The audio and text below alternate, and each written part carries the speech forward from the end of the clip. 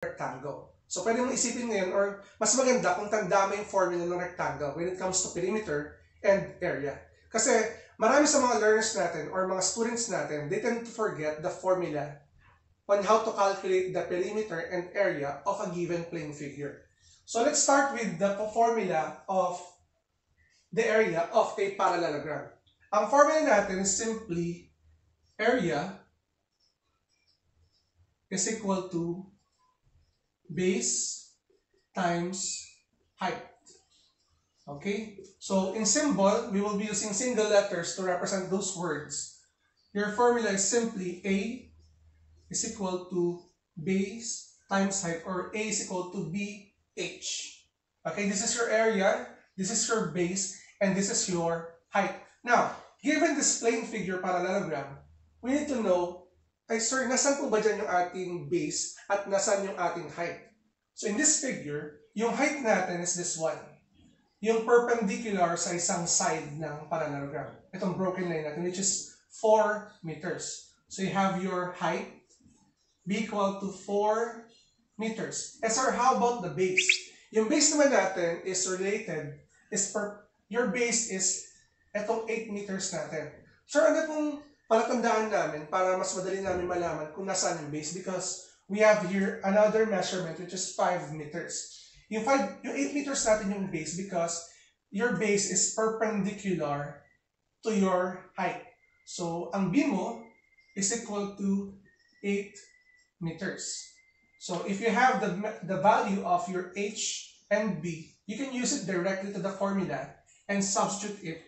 And then you can have A is equal to 8 meters as the value of your base times the value of your height, which is 4 meters. And multiplying these numbers or these quantities, this will give you area is equal to 32. And for the unit of measurement, m times m, or meters times meters, it will give you meter squared. So this is the answer for the area, or this is the area of this given parallelogram. So I hope na nakuha nyo na yung technique o yung way natin on how to calculate it. So let's move on with the perimeter. Sir, what is the perimeter, or what is the formula in finding the perimeter of a given parallelogram? So, may dalawang formula na parehas lang naman. Ang unang formula natin is that you have A sub 1, or A na lang, A plus B plus C plus D. Wherein yung letters A, B, C, and D natin, it talks about, or it represents the different sides of a given parallelogram. So in this given figure, ito sa sides tayo ng focus. In this given figure, your A is this one, A. And then, here is your B. Here is your C, and here is your D. Sir, meron pa lang tayong value ng A at B natin. How about C and D? Remember, sa isang rectangle or sa isang parallelogram, ang kanilang opposite sides are congruent or equal. Meaning, if this is 8, automatically, your side C is also equivalent to 8 meters. And for your side D, since this one is 5 meters, automatically this is also equal to 5 meters. Since meron na tayong 4 measurements of the sides, we can find the formula, or we can calculate for the perimeter using this formula. And then you can have P is equal to your A, which is 8 meters, plus your B, which is 5 meters, plus your C, which is 8 meters, plus your D, which is 5 meters. If you add this, their sum is equal to 8 plus 8, it will give you 16.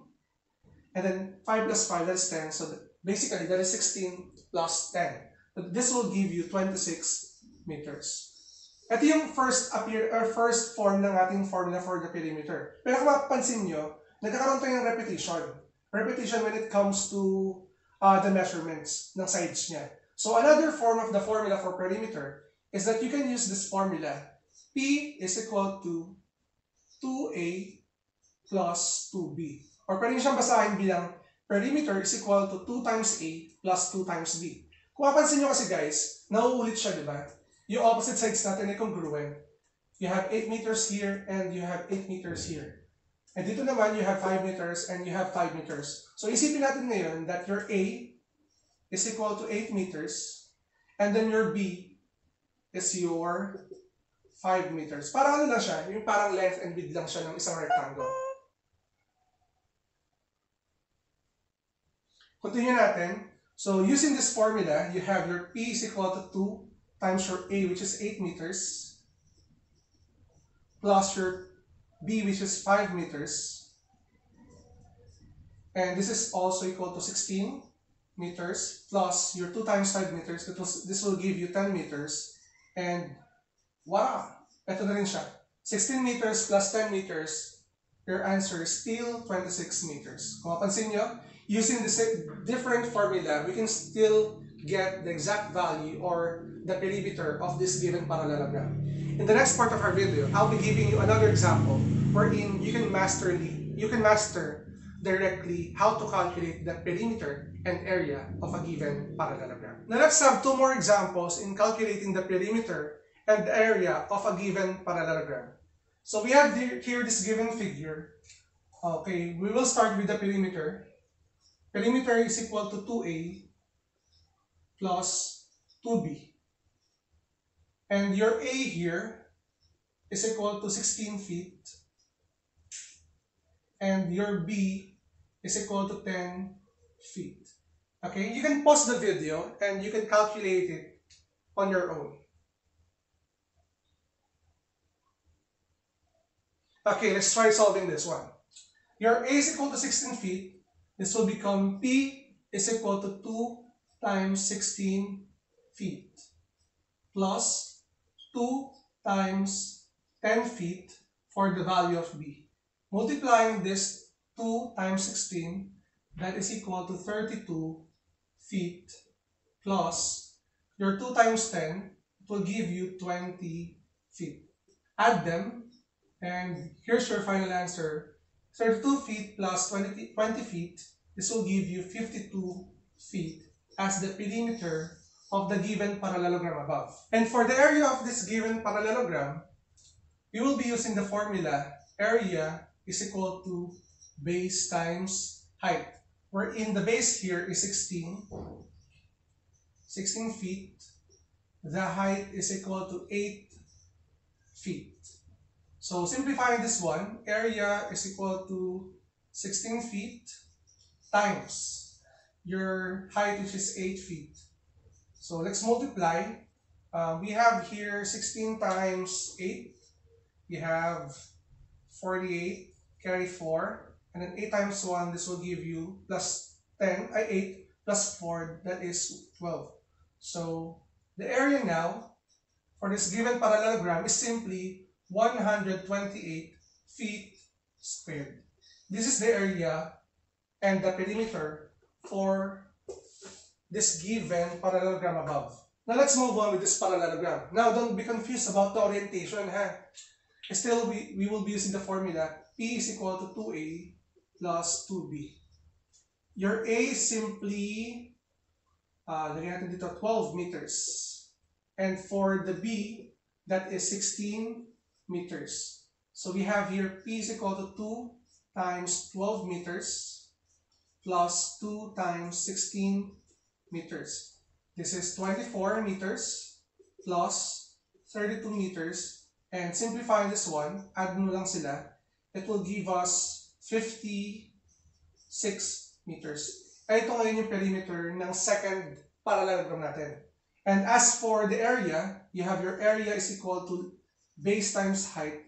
Your base is equal to 12 meters. Yan. Your height is equal to 15 meters. Tama? This is your height. This is your base. So that will be area is equal to 12 meters times 15 meters. So try natin 12 times 15, ito breakdown ko to. 10 times 15, that is 150. Tapos 2 times 15, that is 30. So 150 plus 30, that will give you the area of 180 meters. squared. This is the area of the given parallelogram. So, I hope na natutunan nyo yung method natin o yung ways natin on how to calculate for the perimeter and area of a given rectangle, of a given parallelogram rather. So, if you have any question about our solution, pwede mong ilagay sa ating comment section. And if you want me to discuss a certain topic that you want me to discuss within this channel, please comment down below. And lastly, if you're new to my channel, don't forget to like and subscribe at i-hit na rin yung bell button for you to be updated sa ating latest uploads. Again, I am Teacher Gon. Maraming salamat. Bye-bye!